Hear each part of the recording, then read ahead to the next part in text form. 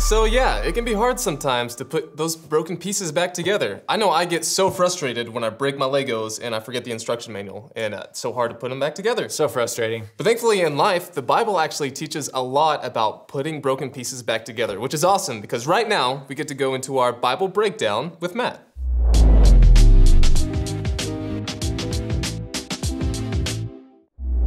Some of my favorite video games are the Lego ones. Lego Batman, Lego Indiana Jones, Lego Avengers. All of them are super cool. Not only can you play some great characters, but you can also build all kinds of cool things. I mean, sometimes you walk up to something broken and all you have to do is hold down a button and it just fixes like that. Once it's rebuilt, you get to use whatever it is you just fixed. Well, maybe it's a vehicle to help you get around the game faster. Either way, it's cool to see all those broken pieces come together and become whole again. And that's really what the Bible means when it talks about peace. Peace means something is whole. It's not broken. I mean, maybe something was broken, but now that you know Jesus, it's fixed, or at least it's being fixed. The power of peace that you can unlock because of Jesus is amazing. I know there are times when I feel sad or even a little scared, but even when I feel that way, well, there's still this something in my heart and in my mind, and it keeps me from totally freaking out. Something that holds me together. That's the peace of God. That's the power of Jesus, the power that He gives His followers. It's not just feeling peaceful, like, oh, I feel calm or it's quiet. Well, it can be that, but it's more than that.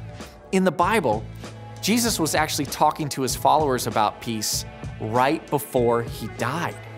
So this is crazy. Jesus knows He's about to be arrested. He's about to be beaten and then executed, and He's talking about having peace.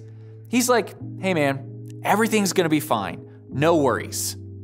But His followers are really worried, and they don't understand why Jesus isn't worried. Well, it's because Jesus is filled with power, the power of the Holy Spirit of God. And that power sees what's wrong in the world and says, no big deal. Jesus can put all that back together. That's what Jesus does. He puts things back together. He makes them whole again. Even though Jesus did die, remember, He came back to life. That's why we can have peace and wholeness inside when we face terrible things like death. Because we know Jesus is way more powerful than death. Not even death can take away His power. That's why Jesus said that no one can take away the peace that He gives His followers.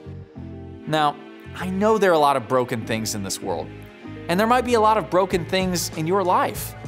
But if you continue to trust Jesus, if you follow Him, you talk to Him in prayer, you read your Bible, you spend time with other Christians like here at church, when you give Jesus your whole life, He can give you a whole life. He will put you back together and make you whole, no matter what you've been through or what you're going through. It's not easy, but I promise, Jesus can fix anything. And the best part is, not only that Jesus fixes you, but His power also moves through you to help fix others.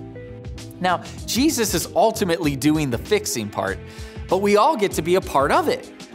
And there might be some people in your life that really need some peace right now.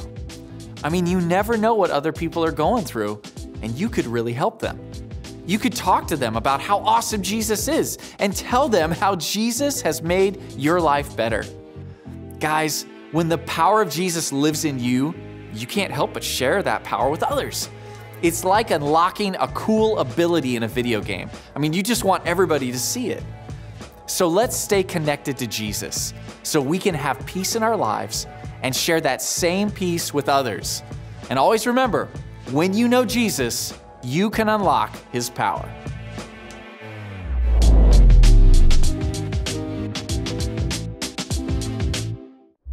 Yes, that's awesome. Jesus can put anything back together. So let's spend some time in our groups talking about that. So have a great week, and remember, when you know Jesus, you can unlock His power.